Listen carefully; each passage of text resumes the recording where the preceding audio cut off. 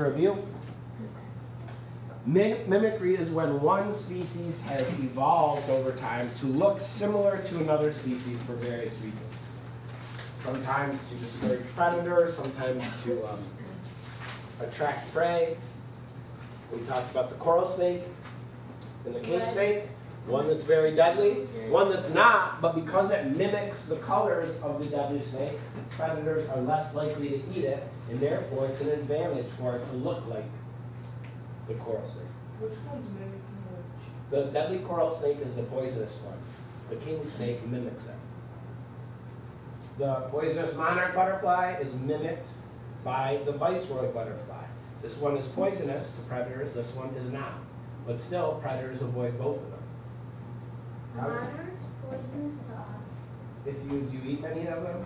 No, what if it lands on? No, then that's not going to affect you. But they are poisonous. What they do is monarchs eat milkweed. Do you know what milkweed is? No. It's a plant you probably have seen growing like on the side of the road or in the woods, and it's got these sort of oval leaves, and it's got those pods. Eventually, when they mature, these pods, and if you open them up, there's like seeds on those strings. If you break them open, there's like this milky sort of latex that comes out. Well, that stuff has poisons in it, and monarchs can eat that. Then their body integrates that poison into their body. It doesn't harm them, but then they become poisonous after eating that. So, is that like their main food source? Their main food source So is there's milkweed. no monarch butterfly that may not be like, is it like Well, it can make predators of the monarch sick, so they have learned not to eat it. if someone was like allergic or nothing and ate a monarch butterfly? It wouldn't really. There's not enough of it, I don't think, to affect a person. All right, did I tell you guys about the bee orchid? Yes. Okay, so it attracts bees to help pollinate. Lots of organisms mimic leaves. Okay, you can see in this leaf, these are like willow leaves. This is actually an insect. Its body's here. You can see its head is like grasping onto this branch. That's actually an insect. It is exactly shaped like those willow leaves to blend in so that predators can't find it. Look at this. Stick bug. Look at that bug. Again, it looks like a leaf, exactly like a leaf. If it didn't like on that leaf with different lines, I would have never seen it. Yeah, there's another example. It's a close-up of it. Yeah, that's. See, its legs, its appendage have over time adapted to looking like leaves. Is that a close-up or is it that big? What's that? Let's say a caterpillar. Yeah. Is it like a part of its body? No, No, that's that's not a leaf. That's its I body. mean, the body is like. Yeah, that's part of its body. Does it fly or something? No, I think they just walk. This is another catadid. Probably walk really slow. Okay. This is another organism that lives in the ocean. Okay, it looks like some plants. There's a fish that looks Stick like bug. a plant. Or no, it's a fish. Yeah. I thought it was a stick bug. There's another fish. It looks just like a piece of seaweed when it hangs out there in the seaweed leaves. You got a toad. Okay, it looks just like this leaf here. So we got lots of things. There's another fish that looks just like a plant growing out of the ground. There's a little video here about some mimicry. Oh, maybe not. Let's see.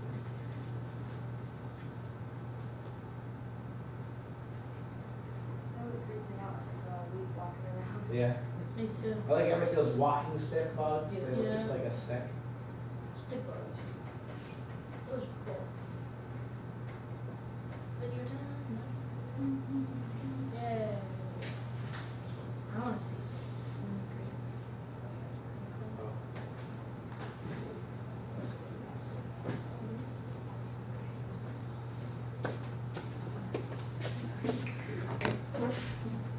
This is the best video I ever watched.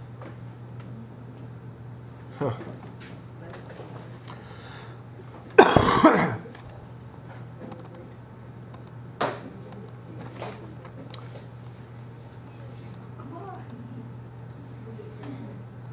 See if I can find that video.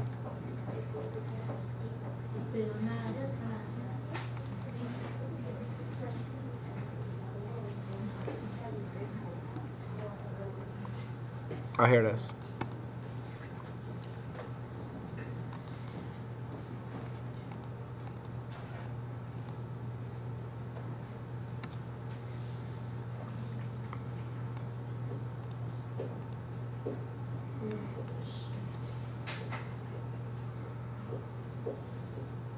Hunters have very different techniques and adaptations equally effective for catching their food. Whether you're in the forest or in the water, camouflage and stealth are among the best strategies.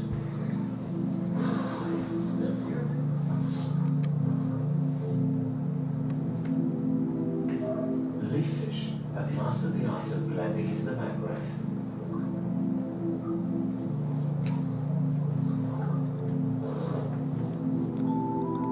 Their perfect coloration allows them to blend in with the surrounding dead leaves. Dead leaves are simply no threat, or so it might appear. Gently edging towards its prey, the leaf fish strikes with incredible speed.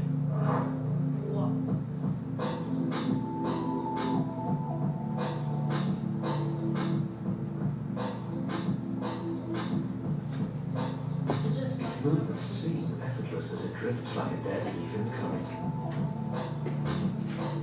But look closely, and you can see a small, transparent pectoral fin working overtime to keep it in position. Its powerful tail fin is poised for the strike. A furry extension to the lower lip hangs like a lure, enticing unwitting prey even closer.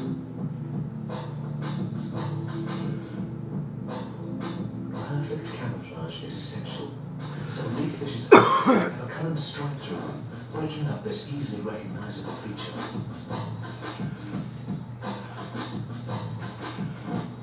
But most impressive is their extendable mouth. At the last moment, it shoots forward, gaping wide and creating a vacuum that simply sucks the fish in. It's all over in an instant.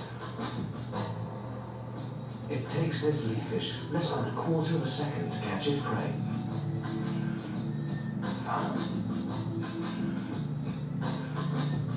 Is this the fastest killer in the Amazon? So that leaf fish mimics that dead leaf and then obviously can pretty easily catch its prey. All right, let's just look at these last couple slides here. So if we think about these adaptations, we said that in evolution, in natural selection, there's survival of the fittest.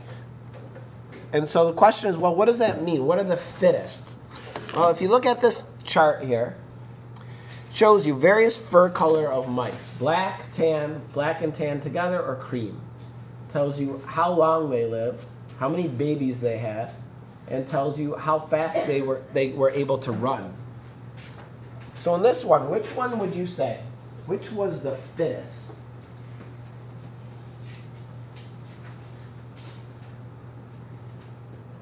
Daniel? The tan one? The tan one? What made you say that? Because they had the most babies. Okay, had the most babies. And in evolution, reproducing, passing genes on the offspring is the ultimate goal of all species.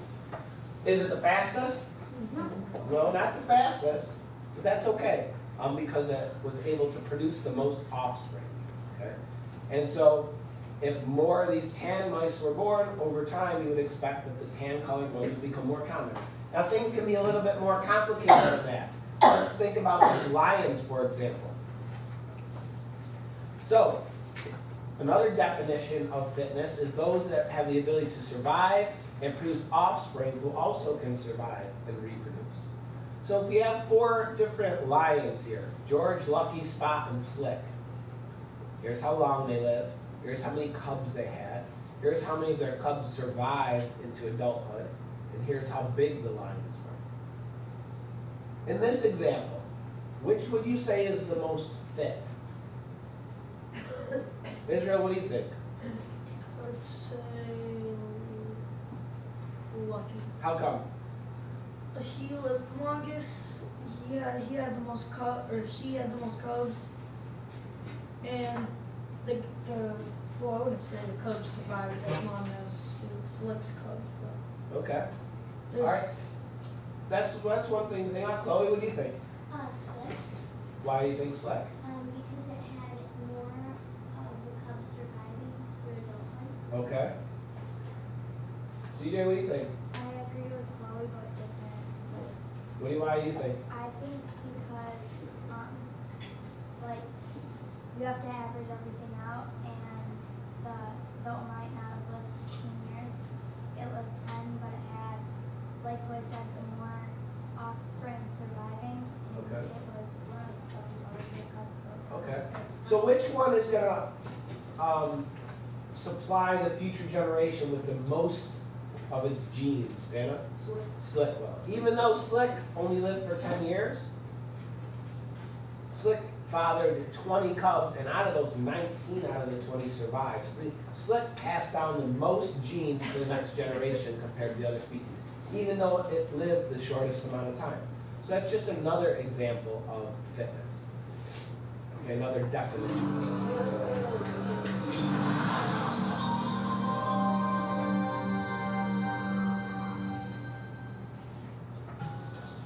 How do we know evolution happens? Actually, I'm gonna skip this one.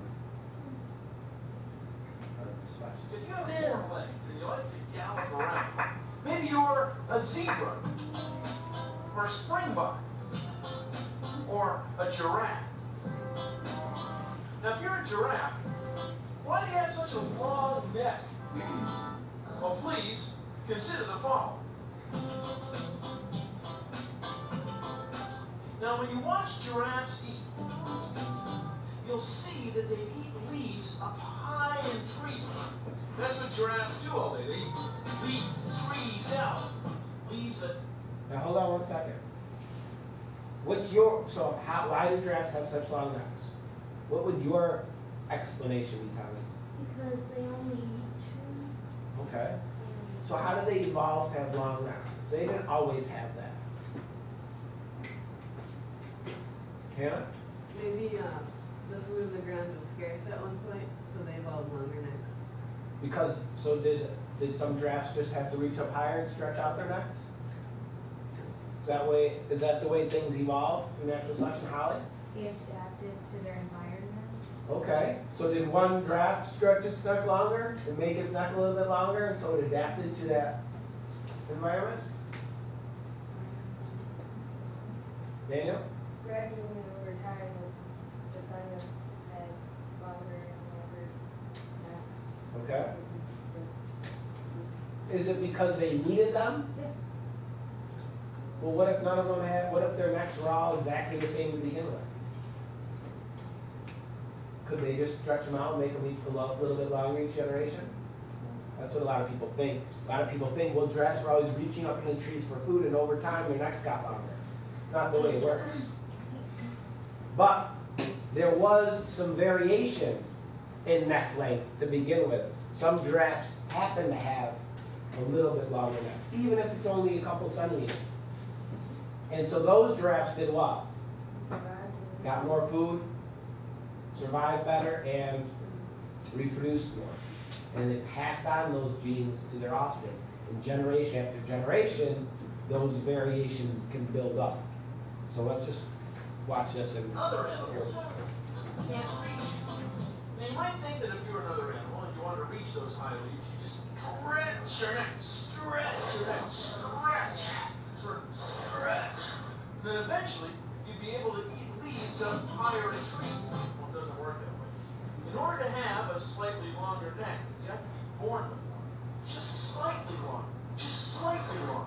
See, having a slightly longer neck, just slightly longer, allows you to reach leaves that are slightly higher, and that gives you a slightly better chance of having enough to eat, which gives you a slightly better chance of having giraffe kids, or kids. See, because it begins with a G. Anyway, the kids with slightly longer necks, just slightly longer, have a better chance of having kids with even longer necks, and eventually, after millions of years, many, many generations, giraffes ended up with pretty long necks. This is the process of evolution by selection. Small changes with each generation. So big changes take thousands of generations, millions of years. And that's how giraffes get to have such long necks. Maybe these guys are onto something. Looks good. Thank you for joining me. I'll prefer to call them. so again, wasn't the dress stretched out their necks, but some happen to be born with slightly longer necks, which get slightly more food, making them slightly more likely to survive and reproduce. Over time, those changes build up until you have giraffe. So why aren't giraffes' necks 50 feet long? Because they need to be. Okay? And there reaches a point when having a neck that's so long You have to bend down. is no longer helpful, Yeah. but starts to become harmful. So let's say some giraffes were born with necks that were too long. What happens to those giraffes? It towers above everything and it's hard to get food. Okay? And so therefore they what? They die.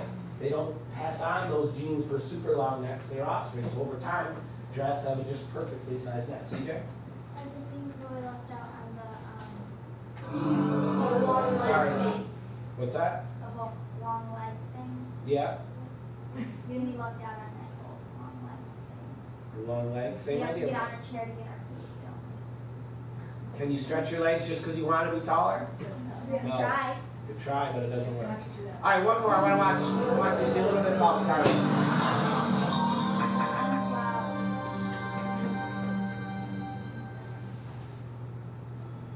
Did humans evolve? No, that's not the one I wanted. Yes, we have.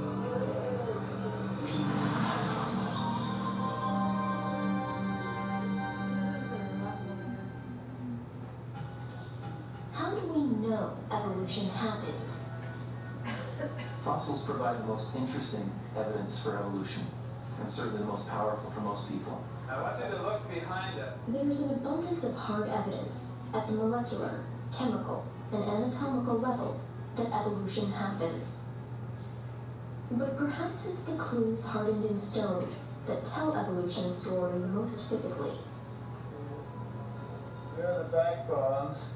You can see how big these vertebrae are.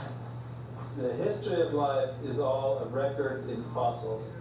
Millions of them, from strata, layer by layer by layer back through time, are all interconnected.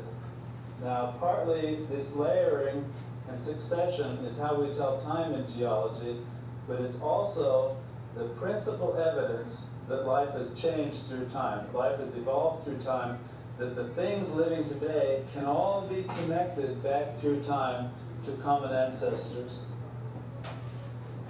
These now lifeless dry rocks are gold to paleontologists. They are the puzzle pieces to the origin of one of the most powerful and majestic animals on Earth, the whale.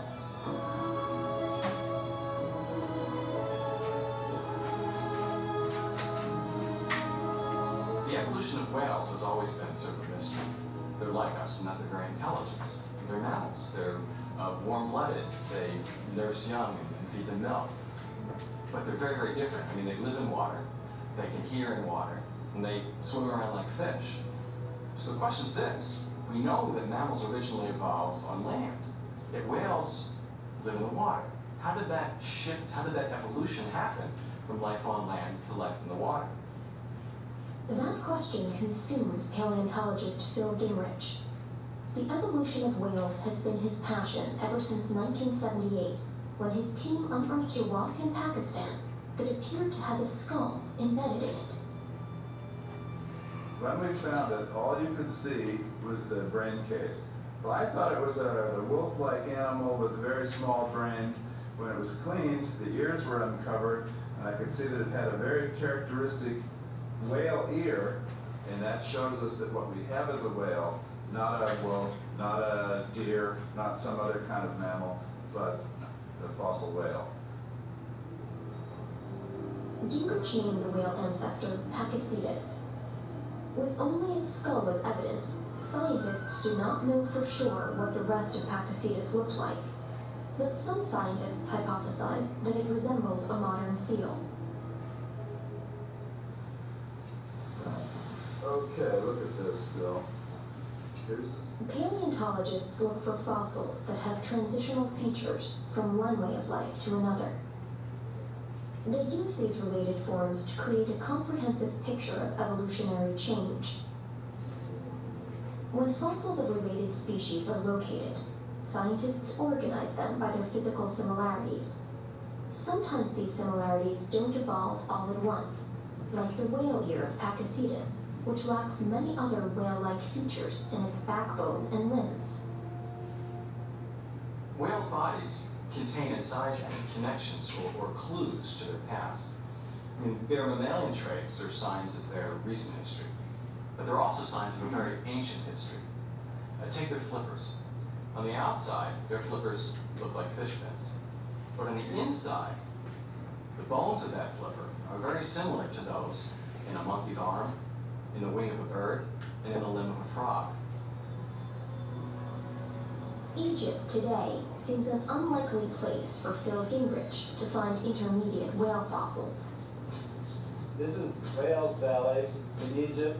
You can see behind me there are many hills of sandstone standing above shale. What's important, it's called Valley of Whales because of whales weathering out here. This was a wide open blue sea with a full range of sea life living in it. A lot of invertebrate shellfish, sharks, about 5 or 6 kinds of whales living here. Gingrich searches for intermediates with hind limbs and feet to trace back until those feet and hind limbs are as big and fully functional as any 4-footed animal that lives on land. It is a Basilosaurus. Look at this. Here's the skull, incisors up front, the rest of the teeth come back to here, and the whole length of the skull is over 1 meter. His find, Basilosaurus, had tiny hind legs with a mobile knee and several toes, and lived 35 to 41 million years ago. Here's where scientists place this transitional form on the fossil record. The discovery of another fossil has led scientists to conclude that whales evolved from a land mammal much like this one, called Cynonyx. Perhaps its descendants found the water a source of abundant food and a haven from competition. Over millions of years, through variation and selection, front legs became fins, rear legs disappeared, bodies lost fur, and took on their familiar streamlined shape. Whales show us the sheer creative power of evolution. I mean, from a wolf-like creature to a whale, 10 or so million years, is amazing.